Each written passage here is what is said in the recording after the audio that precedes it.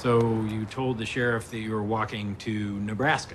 Estreno en Estados Unidos de Nebraska de Alexander Payne.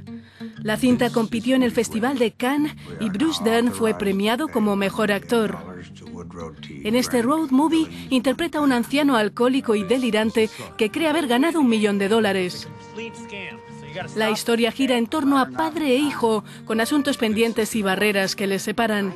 Un retrato de humor inexpresivo y frío sobre las relaciones de familia, la confianza y el cariño.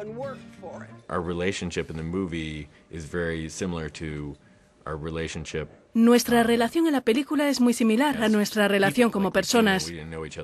No nos conocíamos apenas y tuvimos que estar juntos encerrados en un coche unos 35 días o en casas como si estuviéramos en Nebraska. Pasamos una tonelada de tiempo juntos y finalmente llegamos a conocernos muy bien el uno al otro y al final hemos resultado uña y carne. We're really tight. This is his family.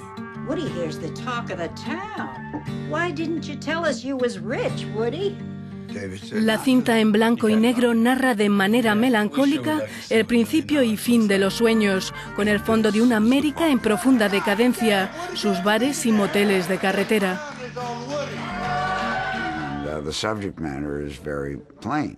El tema es muy simple, pero está muy segmentado y abarca diversos niveles.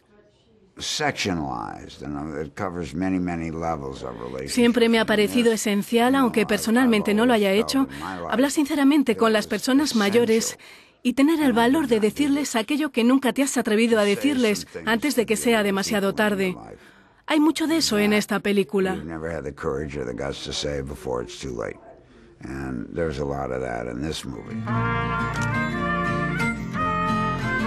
De Montana a Nebraska, la cinta se adentra en un viaje interior del director de Los Descendientes. La película se estrena en Estados Unidos y aparecerá próximamente en algunos países europeos. De momento no tiene fecha de estreno en España.